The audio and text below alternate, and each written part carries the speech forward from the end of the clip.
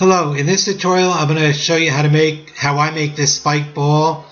I'm not going to dimension or constrain everything, just to keep this tutorial as short as possible. And my materials and my texture I do in Cinema 4D, so that'll be on a different tutorial. So let's go into SolidWorks, and on the front plane I'm going to make a sketch.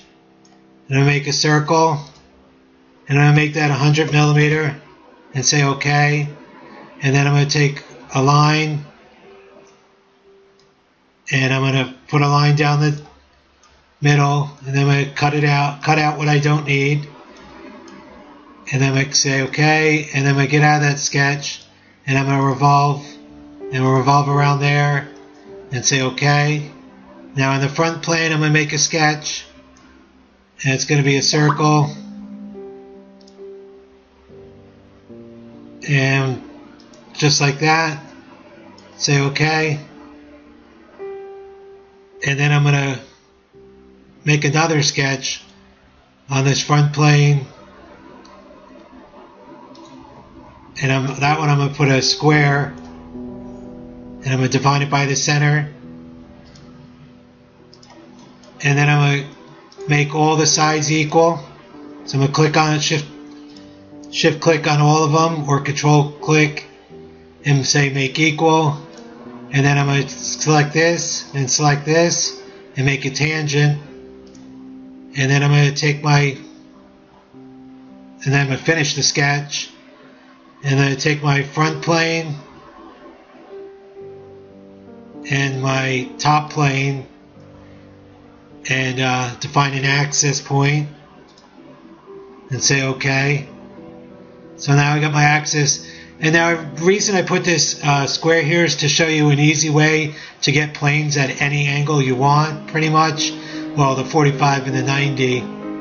And so to do that, you just select plane, and it already selected one point, and that's my axis.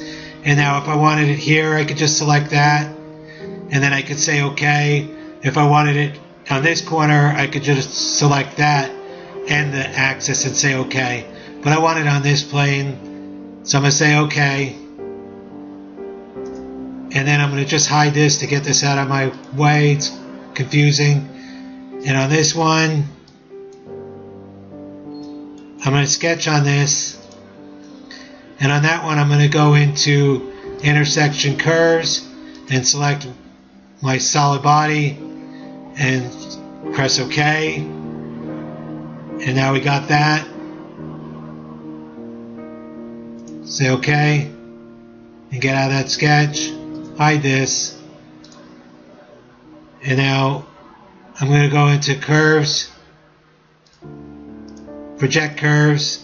I'm going to select my curve, select where I want it.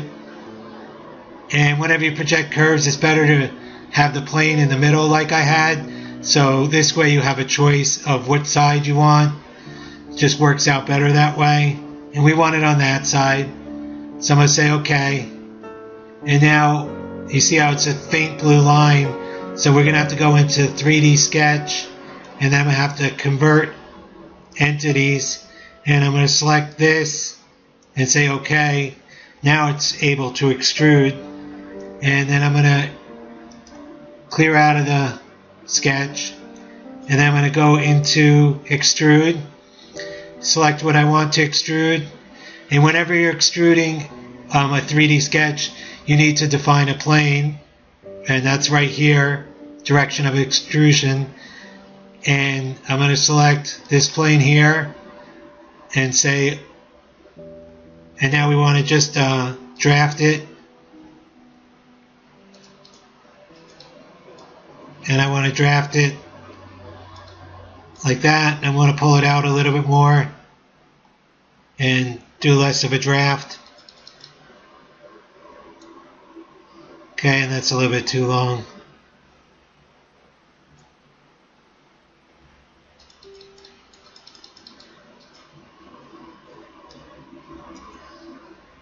And alright, we'll go with that. That's good. And so I'm going to untick merge results and say OK.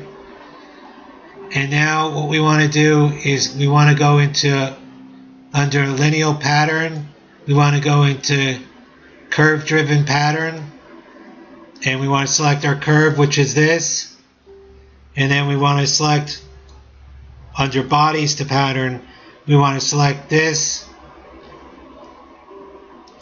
and say OK. And I just eyeball this, and that looks pretty good. I'll just take the count down a little. Maybe I'll make it 10. And that looks better. And then you want to go offset curve, and tangent to curve is good. And so we want to accept that and say OK. And now the next step would be, what I do is I select this, and I Control Shift select this, and I said add to new folder, and it puts it into a subfolder.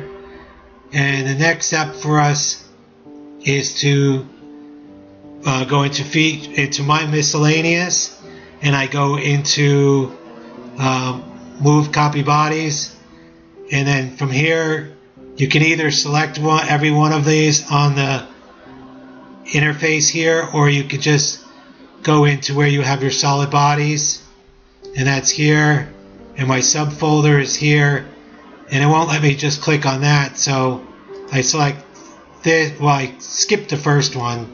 I select this one, I select this one, and then I shift select this one, and then it selects them all except for that one, because this way we won't have one that's on top of each other.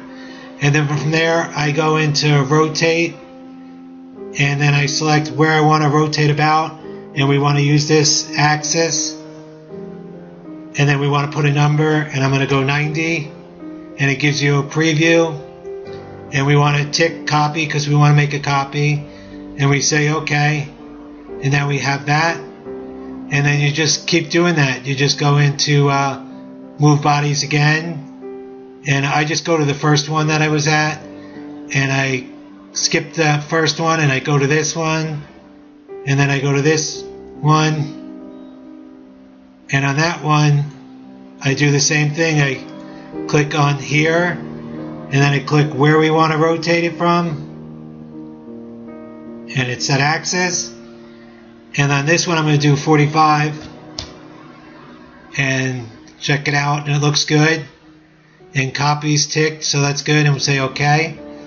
And then we just do it one more time. So we just go into move body copy, and I skip the first one, I select this one, and I select this one, and then I go into my rotate again, and I select this axis, and then there I put a negative 45, and I say OK. So that's basically how I made the spike balls.